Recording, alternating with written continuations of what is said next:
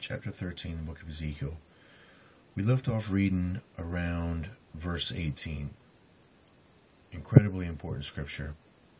Hours worth of information here. It is connected to what people do see in relation to the rapture, but that's not what it's about. We will talk a little later, sooner or later, about how it is connected to the rapture, but this is really talking about the second cup. This is talking about a large loss of life from that ritual sacrifice of Isaiah chapter 34, of Revelation 8:8, the flaming mountain, Revelation 13:13, that fire from the sky, as well as many other numbered 13 scriptures about this fire and this doom that's supposed to come upon the earth and sinners. Well, go ahead and pause it. I'm sure you've read it. I read it already. You can pause verse 19 and read it again so you're familiar. I'm going to go ahead and read verse 20. And I went ahead and looked up fly, the original Hebrew for what's implied with the word fly here. And it's just absolutely mind-blowing what you're going to see take place. Wherefore thus saith the Lord God, Behold, I am against your pillows, wherewith ye there hunt the souls to make them fly, and I will tear them from your arms, and will let the souls go, even the souls that ye hunt to make them fly. Before we look at the word fly, I want you to understand that it's describing that this is really the plan to hunt these souls is ultimately with these mighty men. And they're ultimately influenced by the serpent, as well as what we'll just call, as we've been talking, Ishtar right now. That occult agenda, which is chiefly concerned with their propagation with the daughters of men, creating these Nephilim children. That serpent seed of the Nephilim children, those mighty men. That was key to their plan, which is to get dominion on this earth. And they needed that descendancy to be able to do it.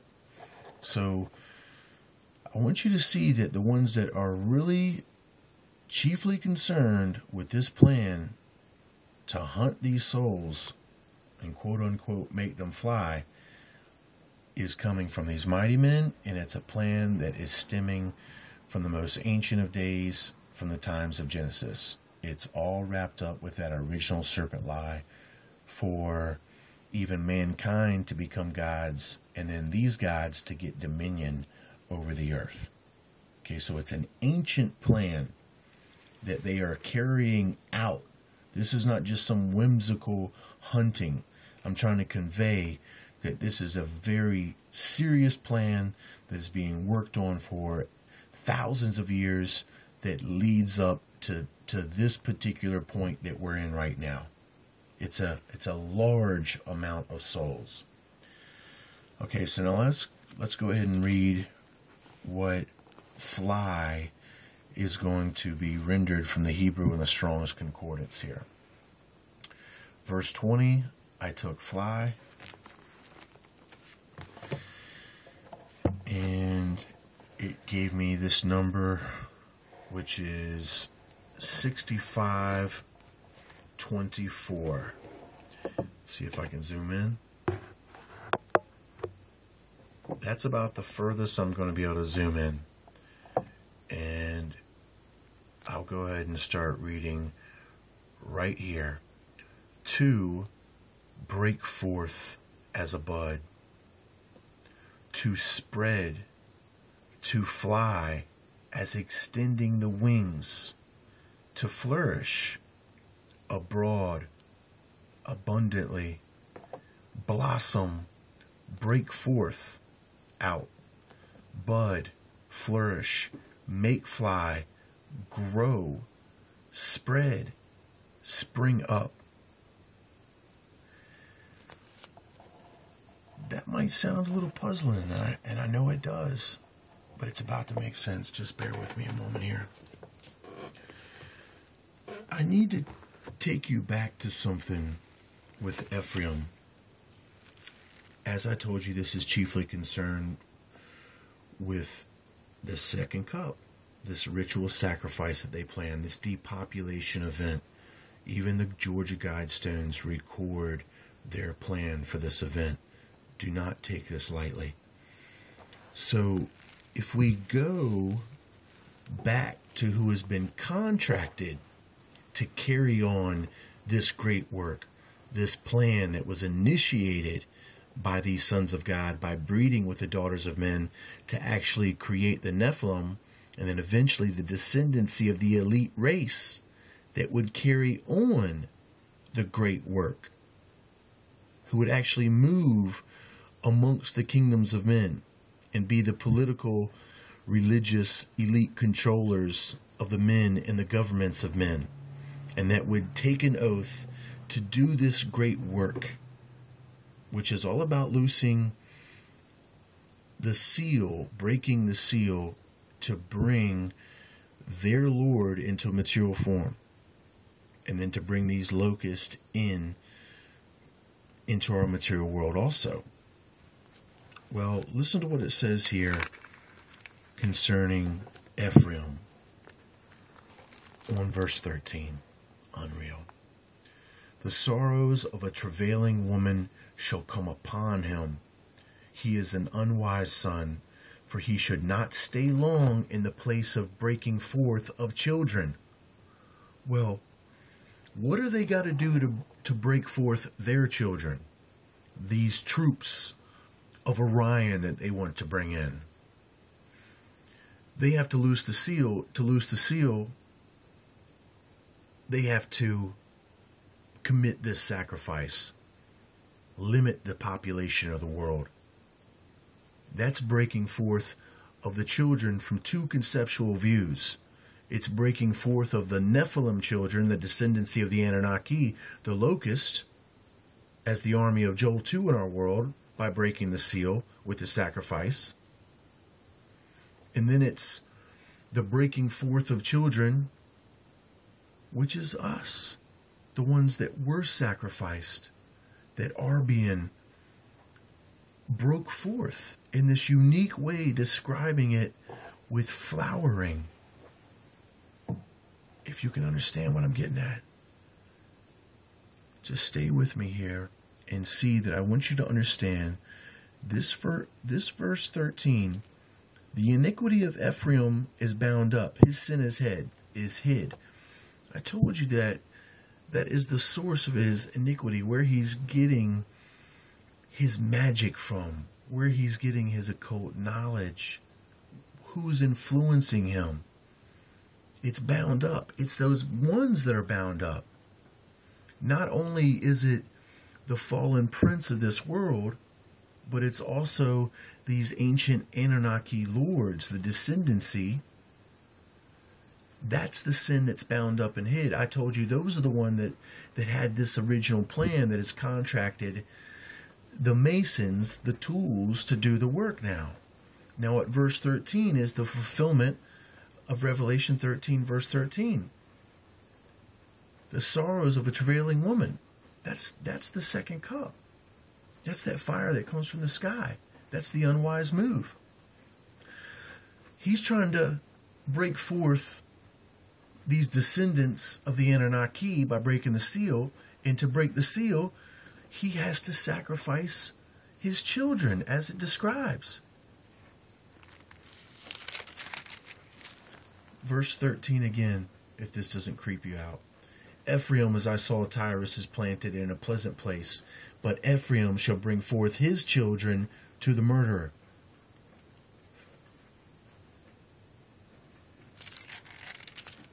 You see that?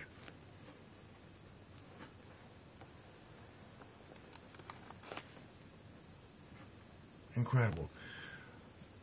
Verse 14 is what the Spirit of Truth is saying about us. I will ransom them from the power of the grave. I will redeem them from death. O death, I will be thy plagues. O grave, I will be thy destruction. Repentance shall be hid from thine eyes. That's the Spirit of truth.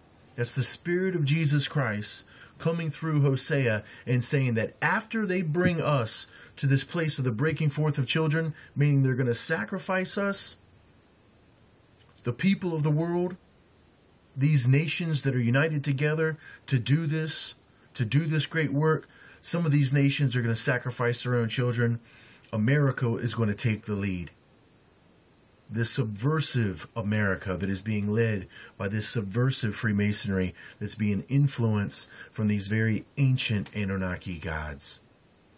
And then we have this line here, which is going to be so incredible, especially as it relates to these lines here. But I'll just have to come back to that. So understand about this place of breaking forth of children is what Ephraim's trying to do in two ways. Remember, Ephraim occupies 2 pasture lands. Ephraim's got a double work to do. Give unto her double. We're getting a portion of this double here. Here's what's going to be absolutely amazing.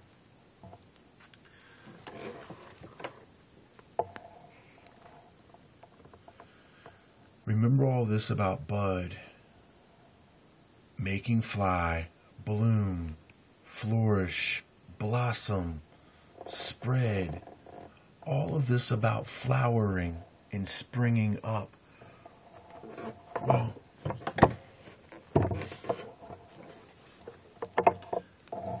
somehow the Spirit gave me the sight 20 years ago that fulfills that scripture.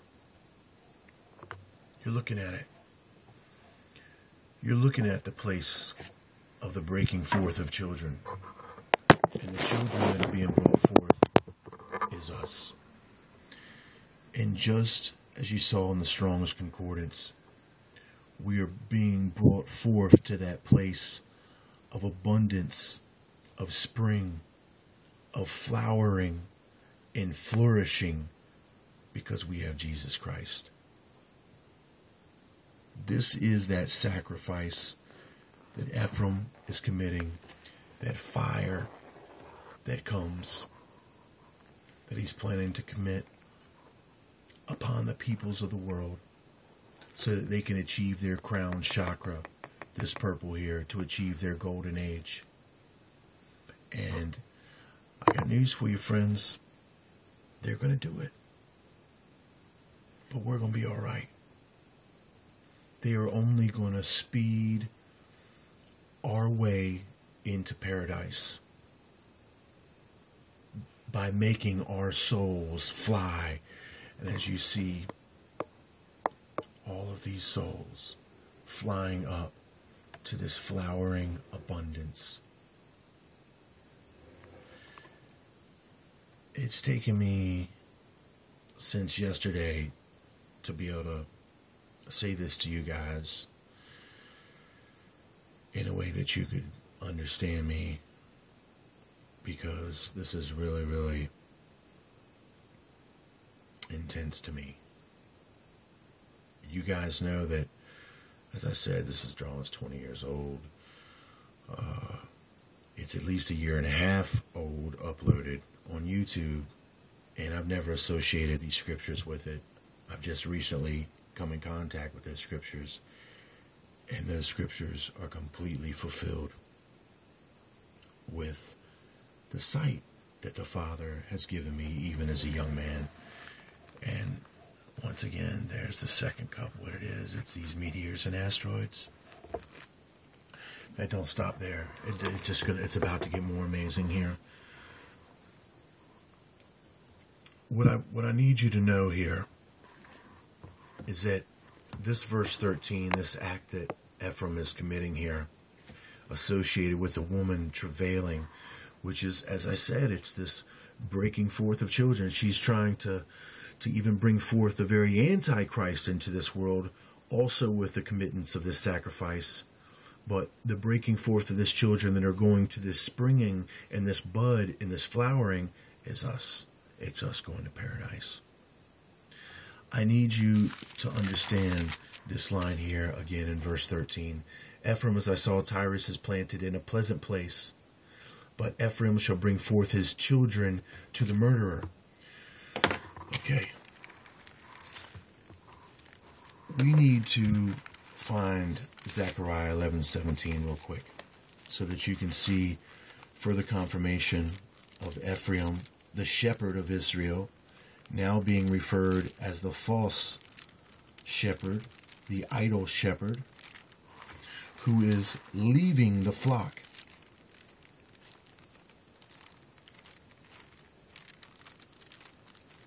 I wasn't prepared here.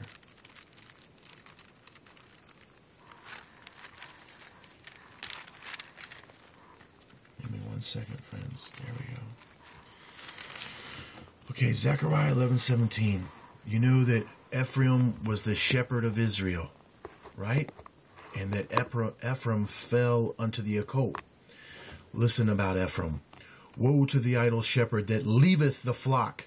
The sword shall be upon his arm, and upon his right eye.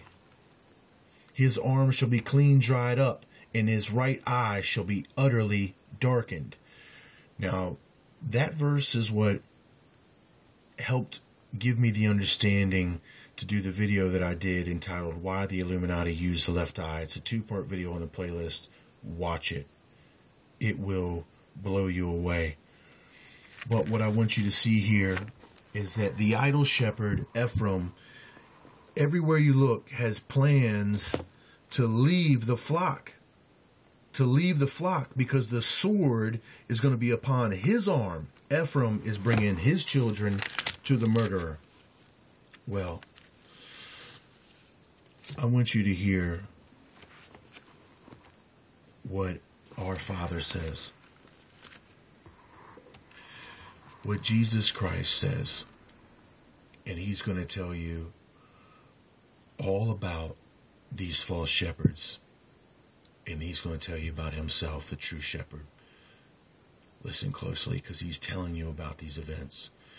Verily, verily, I say unto you, he that entereth not by the door into the sheepfold, but climbeth up some other way, the same is a thief and a robber. What is Jesus talking about right there? Anybody?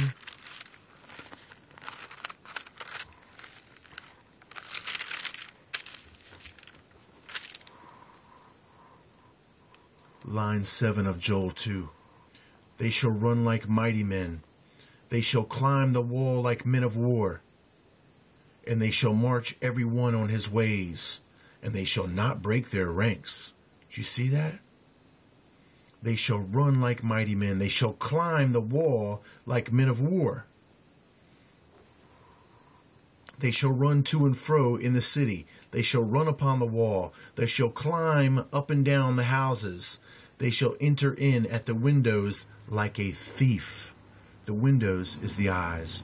This is the army of Joel 2 that's going to come. And that is going to seek with their doctrine to overthrow your understanding of the truth of Jesus Christ. They are going to be like a thief. They are going to climb. They're going to enter in by the windows of the eyes. Remember, the Bible says that mankind shall be deceived by his sights. Well, we know Jesus Christ by the truth and the faith of our spirit. We've never seen him, but yet we still know him. We know his voice. We know the voice of the true shepherd. Listen closely.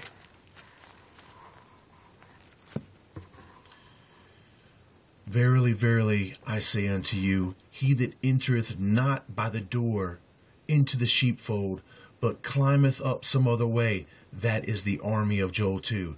The same is a thief and a robber. But he that entereth in by the door is the shepherd of the sheep. To him the porter openeth, and the sheep hear his voice. And he calleth his own sheep by name, and leadeth them out. And when he putteth forth his own sheep, he goeth before them, and the sheep follow him, for they know his voice. And a stranger will they not follow, but will flee from him, for they know not the voice of strangers. Verily, verily, verily, verily, I say unto you, I am the door of the sheep. All that ever came before me are thieves and robbers, but the sheep did not hear them. I am the door. By me, if any man enter in, he shall be saved, and he shall go in and out and find pasture. The thief cometh not, but for to steal, and to kill, and to destroy. I am come that they might have life, and that they might have it more abundantly. I am the good shepherd. The good shepherd giveth his life for the sheep. Amen. Praises unto Jesus Christ. Jesus Christ did give his life for the sheep.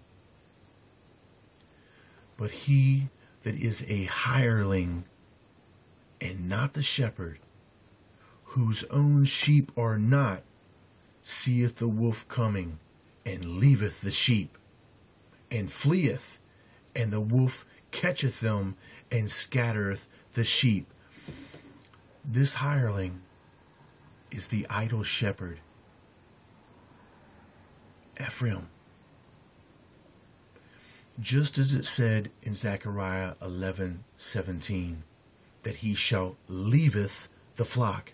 Jesus Christ's words are exactly tuned in to the truth. This parable is telling you what I'm trying to help you see it's connecting to. The hireling is the shepherd in Genesis 49, out of Jacob's own mouth, that says, shall now thenceforward be the shepherd of Israel. He is adopted in to the 12 tribes. Ephraim is the 13th tribe of Israel.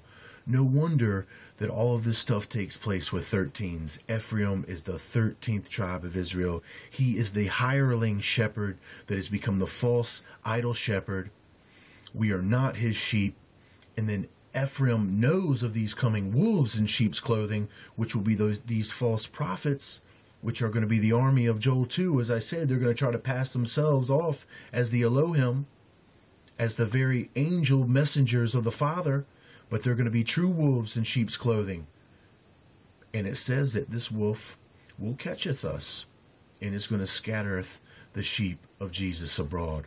But Jesus says, you won't follow them. You're going to know the voice of the true shepherd, the one who has already given his life for us, and who truly does love us. Hosea 13:13 connects to verse 13. The hireling fleeth, because he is a hireling, and careth not for the sheep. I am the good shepherd, and know my sheep, and I am known of mine. As the Father knoweth me, even so know I the Father, and I lay down my life for the sheep. And other sheep I have, which are not of this fold, them also I must bring, and they shall hear my voice, and there shall be one fold and one shepherd. Therefore doth my Father love me, because I lay down my life, that I might take it again. No man taketh it from me, but I lay it down of myself. I have power to lay it down, and I have power to take it again. This commandment have I received of my Father. Man. Incredible. Incredible. All those verses, Zechariah 11:17, Hosea 13:13, everything that I've showed you here tells a perfect, fluid story that Jesus Christ is fervently trying to get you to understand. He is the good shepherd. This hireling shepherd plans on leaving the flock.